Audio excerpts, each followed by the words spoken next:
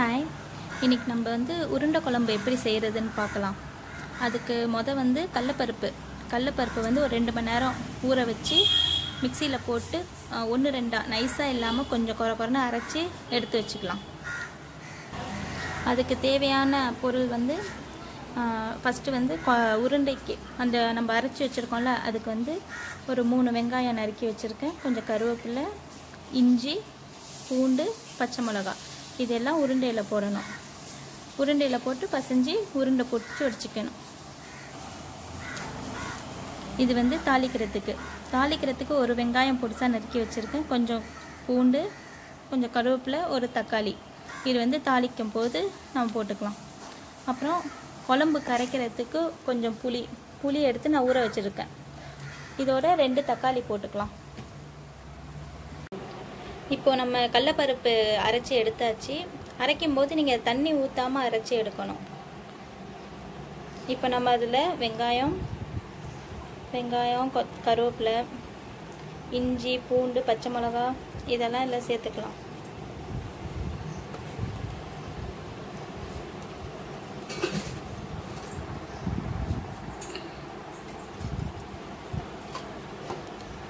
அது கூட தேங்காய் விருப்பப்பட்டால் நீங்கள் சேர்த்துக்கோங்க, இல்லைனாலும் பரவாயில்ல. தேங்காய், கொஞ்சம் சோம்புத்தூள்.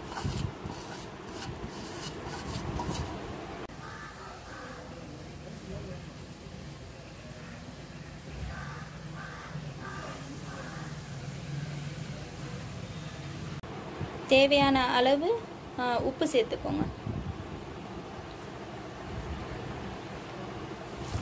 எல்லாத்தையும் ஒன்றா சேர்த்து கிளறிக்கோங்க. இது மாதிரி ஒரே சைஸாகவே உருட்டி எடுத்து வச்சுக்கோங்க. இப்போ நம்ம ரெடி பண்ண உருண்டையை இந்த மாதிரி ஒரு இட்லி பானையில் வச்சு ஒரு 15 மினிட்ஸ் பாயில் பண்ணி எடுத்துப்போம்.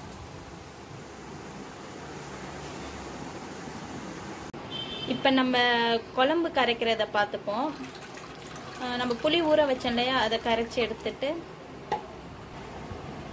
அதில் 1 ஸ்பூன் மஞ்சத்தூள், 3 ஸ்பூன் தனியா,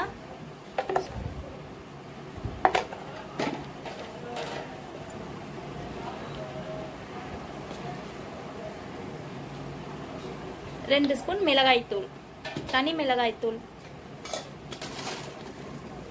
உப்பு தேவையான அளவு, இதில் 2 தக்காளி அதிலே போட்டு கரைச்சிக்கோங்க.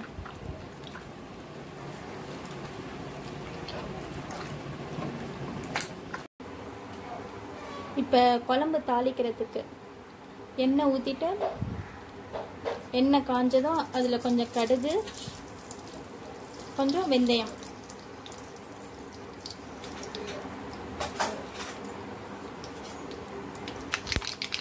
இப்போ கடுகும் வெந்தயம் பொரிஞ்ச உடனே அதில் இப்போ நம்ம வெங்காயம், கருவேப்பிலை, பூண்டு சேர்த்துக்கோம்.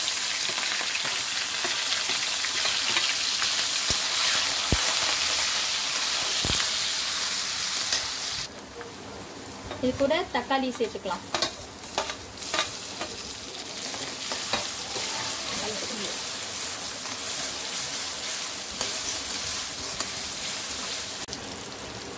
வெங்காயம் தக்காளி கொஞ்சம் வதங்கிடுச்சு. இப்போ நம்ம கரைச்சி வச்சுருக்கோம் இல்லையா, அந்த குழம்பு இதில் ஊற்றிப்போம்.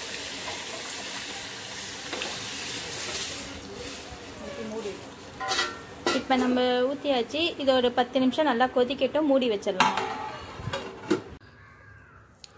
குழம்பு நல்லா கொதிச்சு வந்த அப்புறமேட்டு நம்ம வேக வச்ச உருண்டை எடுத்து அதில் போட்டுடலாம்.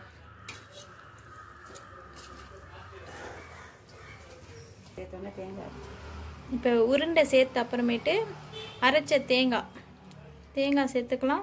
அப்புறம் கொஞ்சம் ஒரு 1.5 ஸ்பூன் சோம்புத்தூள்,